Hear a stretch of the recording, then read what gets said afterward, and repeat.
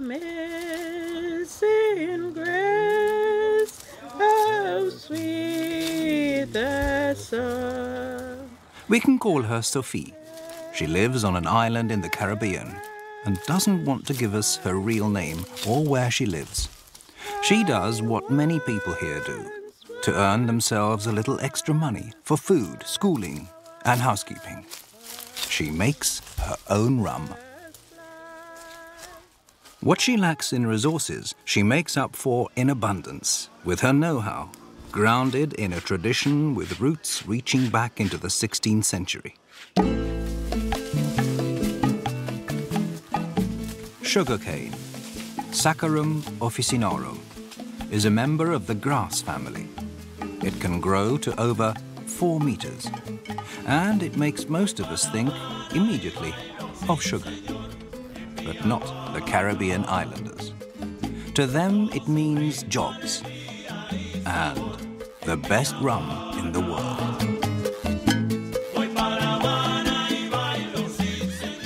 On the 25th of September 1493, Columbus set sail for the Indies. On board his 17 ships were 1,500 people, and among their cargo were a few cuttings of sugarcane from the Canary Islands. It was Columbus who planted the first sugarcane in the West Indies, on an island he named Hispaniola. In the 16th century, with its colonization of the Caribbean islands, the art of producing sugar from sugarcane spread rapidly. The production of alcohol from molasses, a byproduct of the sugar production process, wasn't far behind. Cultivation of sugarcane is hard work, which led to a flourishing slave trade in the area. At its height, there were 1,000 vessels involved in the trade triangle that took rum from the West Indies to the east coast of North America, exchanged the liquor for cotton bound for England, and then went on down to the west coast of Africa, where slaves were loaded up and shipped to the West Indies. Ships plying that trade route have to pass between Diamond Rock and the island of Martinique. It's a narrow and strategically important strait. The wind conditions that prevail around the rock make rounding the island something to be avoided at all costs when en route to the important harbour of Martinique. In fact, this strait has long been regarded as the key to the Caribbean. The rock came to be known as HMS Diamond Rock as a result of heroic action by British forces marooned there for more than a year while under constant attack from the French. After 18 long months without success, the story goes that a French soldier had the inspired idea of dumping a few barrels of rum in the sea close to Diamond Rock. The British, overjoyed, got the rum ashore, and less than 24 hours later, the French had Diamond Rock. Thanks to the rum, Martinique had been taken, and the key to the Caribbean was in French hands. The story of rum is the story of seas and oceans, and of the men who travel over them. Much of this story is history, but the traditions live on.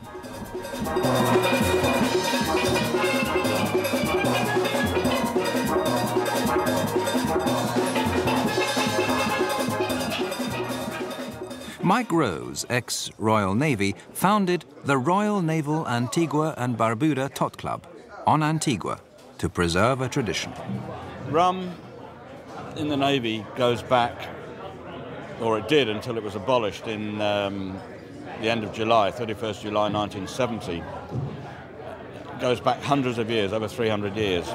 And eventually it was issued at a rate of 1 imperial pint of rum per man per day.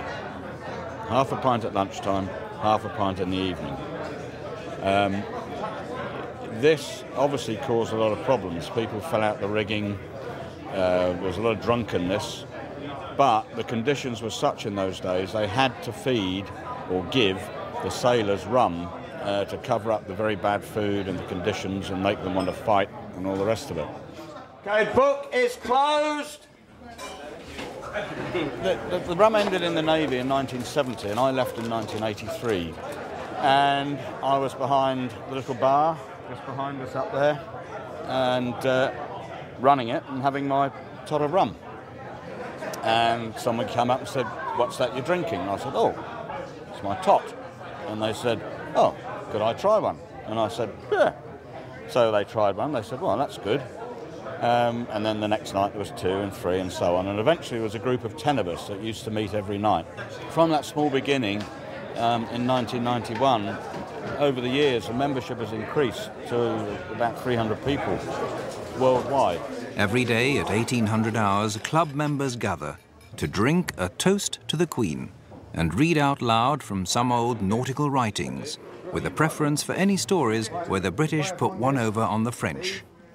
And on Saturdays, a special toast to sweethearts and wives, may they never meet. And the Queen, God bless her. The club's rum is a mix of rums from Jamaica, Barbados, Guyana and Trinidad, which, it's said, can make changes to even the best laid plans.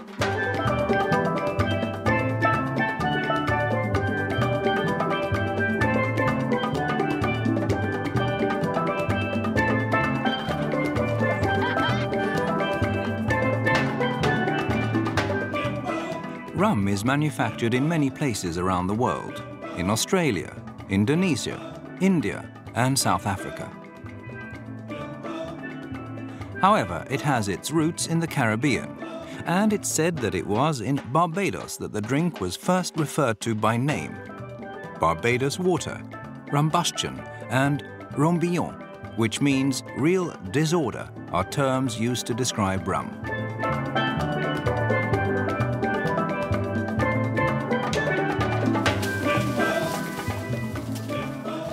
Sugarcane, which is thought to originate from Papua New Guinea and grows best in a warm climate with an annual rainfall of at least 1,000 to 1,200 millimeters.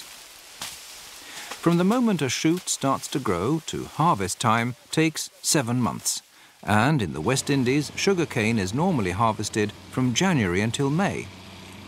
An increasing part of the harvest is mechanized, but quite a bit is still done manually.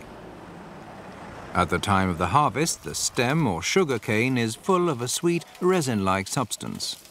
The weather conditions at the time of the harvest are also important, as the sugar can easily be affected, and it can be prone to ferment too early. That's why the sugar content of the sugar harvest is tested on arrival at the distillery. After being tested, the sugar cane proceeds to the crushing and pressing stages, where the juice, which the French-speaking manufacturers call végou, is extracted and will eventually undergo fermentation and distillation. As a visitor from an increasingly digital world, stepping into Biel on the island of Marie Galante is an experience above the ordinary.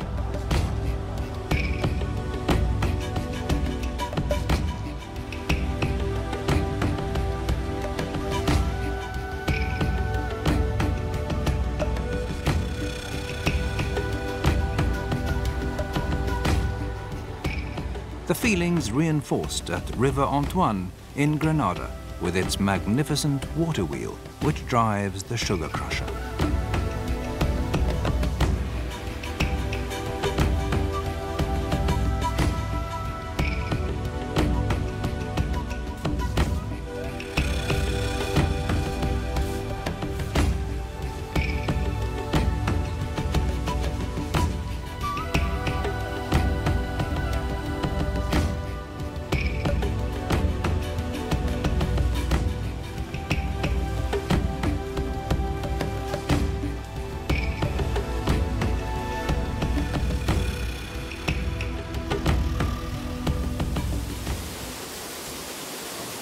Or as here at the La Monnie distillery in Martinique. Here it's easy to get an overview of the process, and they're almost self-sufficient energy-wise, as they make use of the slag products from the crushed sugarcane, using it as fuel to power the old steam engine that dates back to the early 20th century. Rum is a beverage that can be used as a basis for mixed drinks, or, as is the case with the old dark rum, a drink whose rich flavour is best enjoyed straight as a complement to a fine meal. When producing rum, one usually refers to two different types of rum: rum agricole and rum industriel.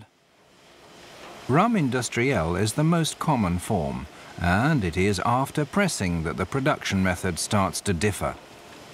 It is the form of rum that Bacardi, the world's biggest producers of rum, make. The company produces more than 8 bottles per second every day of the year. A centrifugal process extracts the sugar from the sugarcane juice, producing a dark and very viscous sweet liquid known as molasses. Water and yeast are then added to the molasses, which is then left to ferment for a 12 to 36-hour period until it's reached an alcohol level of 7 to 10%. Then it's time for distillation. In the production of rum agricole, on the other hand, produced mainly on the French-speaking islands of the West Indies, the sugarcane is not centrifuged but pressed up to 3 times in order to extract as much juice as possible. This juice is then left to ferment for up to 48 hours. The fermented liquid is called vin de canne and is ready for distillation.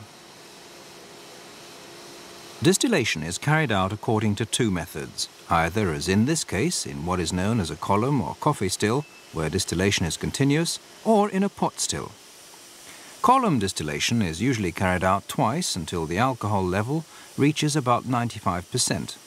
It produces a rum that's somewhat lighter in colour and character. Column distillation is also the most widespread method when it comes to rum industriel, although pot still distillation, the oldest method, is also still used here. Distilling is carried out twice, and the alcohol, which assumes a more robust and aromatic character, achieves a somewhat lower alcohol level, about 85%.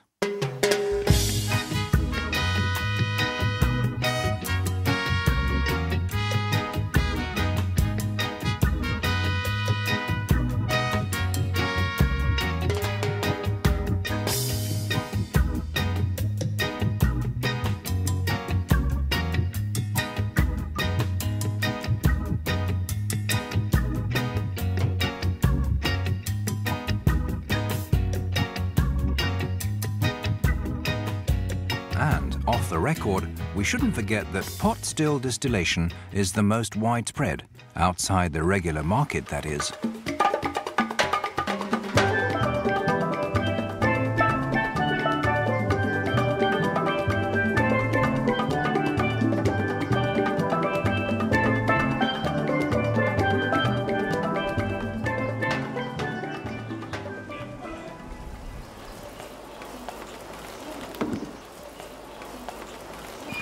Then we place it around here and we seal it down.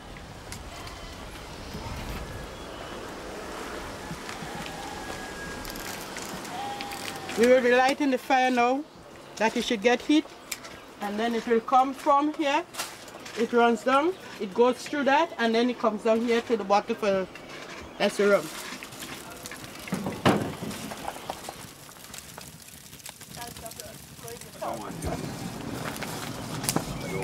This is the heat from the pipe that gives the smoke in the end here, so the water is cooling from down here.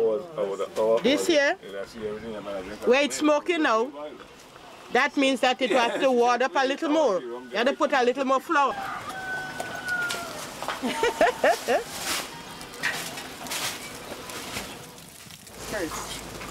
Anytime it reaches down here, that's the rum.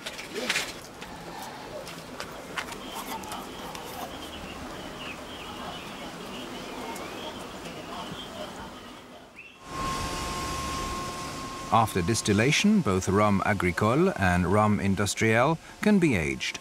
Normally, oak casks are used and a high alcohol level maintained, although this may be reduced to 50 or 60%. It's mainly the interaction of tannins and phenol which gives the rum its aroma. A somewhat lower alcohol level and a certain degree of oxidation improves this process. In the West Indies, with their relatively dry climate and low humidity levels, evaporation, or what's known as the angel's share, can be as much as 8 to 10%. Rum industriel is often stored in highly toasted bourbon casks, casks whose inside walls have been toasted. Rum agricole, on the other hand, is stored in casks of French oak, and dark, heavier rum for over 3 years.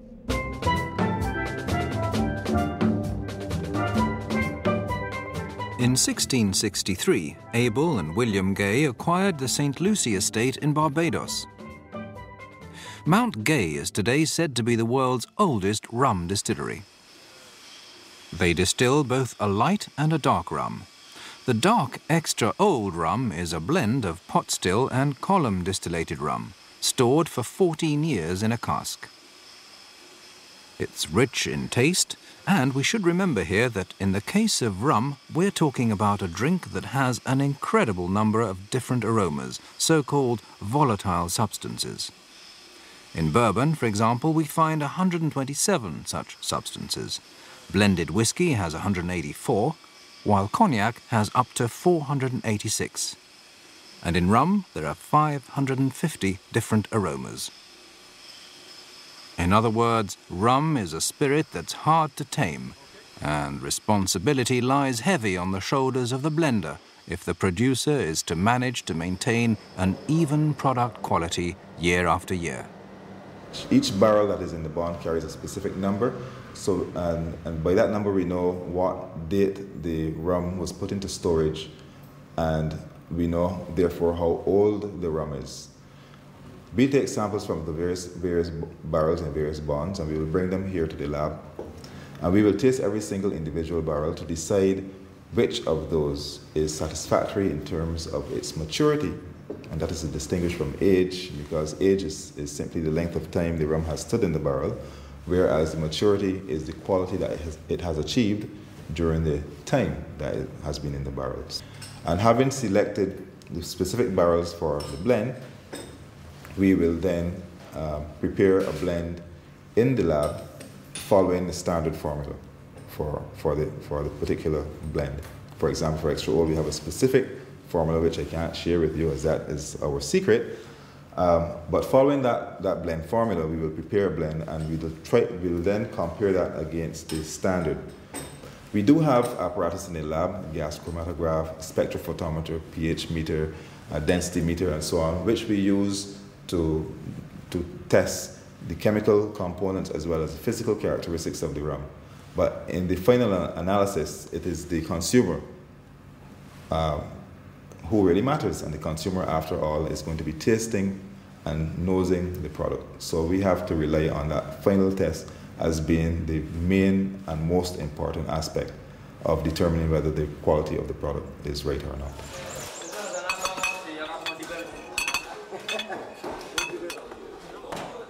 Nowadays, rum is made all over the world and is one of the world's top sellers. Rum is sold as light or heavy, and in general, when talking about the two different types, one refers to the light as Cuban-style rum or Puerto Rican rum, and the heavy as Jamaica rum. This Caribbean island has a long and vigorous tradition of rum making, with famous brands like Captain Morgan and Appleton Estate. In terms of turnover, the United States is the biggest consumer, importing $1.7 billion worth of rum a year. Somewhat surprisingly, the second largest consumer is the Philippines, which takes 82 million litres each year. The Bacardi Martini Company is the world's largest producer of spirits, with sales of 19.8 billion cases of rum, worth $1.9 billion.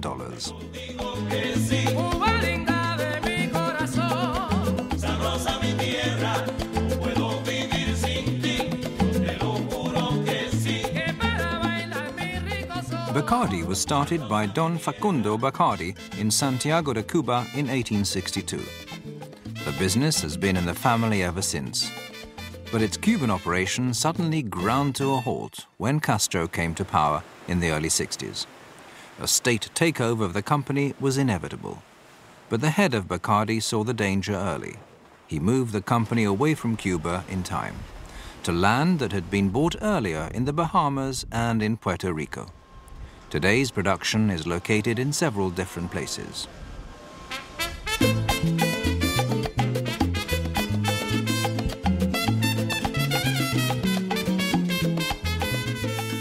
Bacardi may have fled Cuba, but the rum tradition still has a strong foothold there, something which is abundantly clear in Havana, when one wanders undisturbed along the peaceful streets of the city at salsa pace, enjoying the creative art being applied to vintage 1950s cars. Cuba, it is said, has the world's best car mechanics.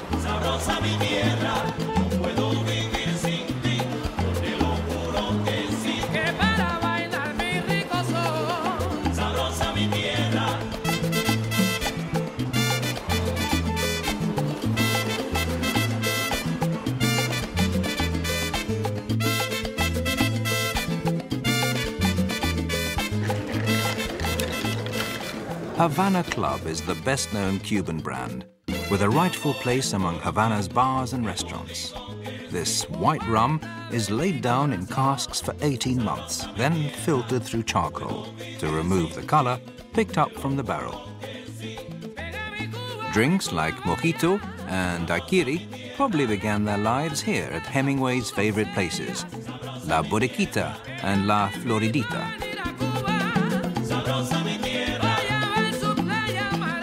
Bueno, bien, vamos a comenzar haciendo el mojito, que es el trago más conocido, o sea, el trago cubano más conocido en el mundo. Este está compuesto por azúcar de caña de refino, una cucharadita. Posteriormente se le añade un chorrito de limón equivalente a media tapita de limón.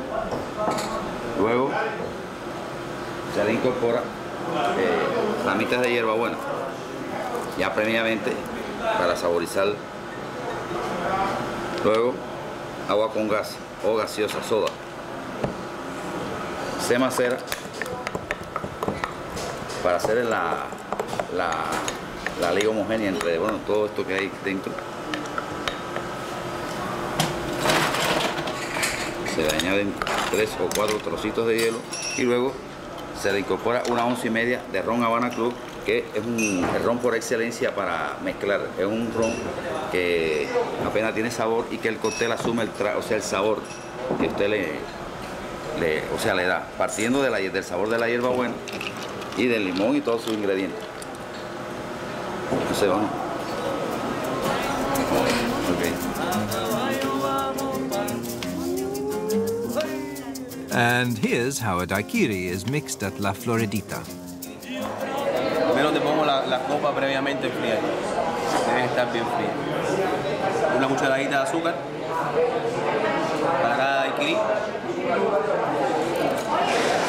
Zumo de limón.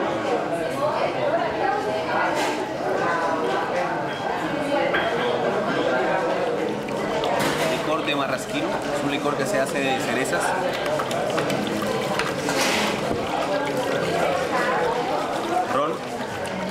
Havana Club, 3 años, el mejor del mundo.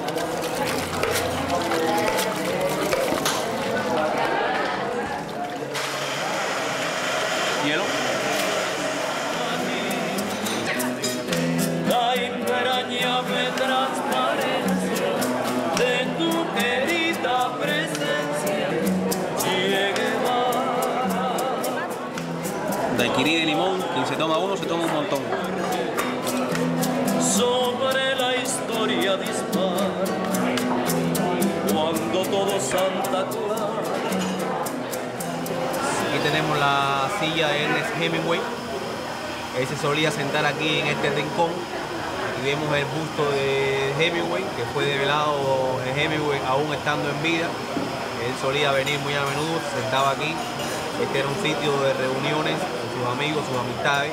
El bar Floridita, donde él le gustaba tomarse su daiquiri. Él decía que no había otro lugar aquí en Cuba que hiciera un daiquiri tan bueno como este lugar. Y venía casi todos los días, mientras estuvo hospedado en el Hotel Ambos Mundos, Ernest Hemingway. Desde hoy, Esta silla es una silla museable, nadie se siente en este lugar. Siempre para nosotros creemos que Hemingway no ha muerto y que uno de estos días vendrá por aquí a tomarse un daiquiri. Sophie has finished for the time being. She may not manage the work on the plantations anymore, but it is sugarcane and what she insists is the best rum in the world that gives her the chance to make a little extra money to put towards food, schooling, and that little extra something.